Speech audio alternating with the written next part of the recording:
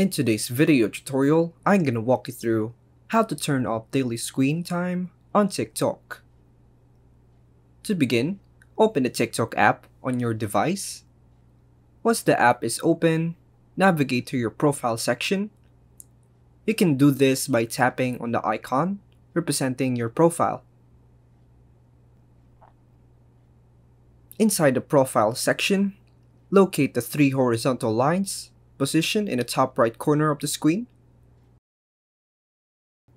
and scroll down until you find the option labeled Screen Time.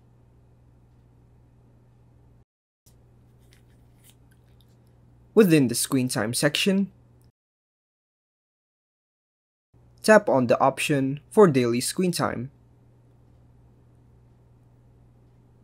and enable it.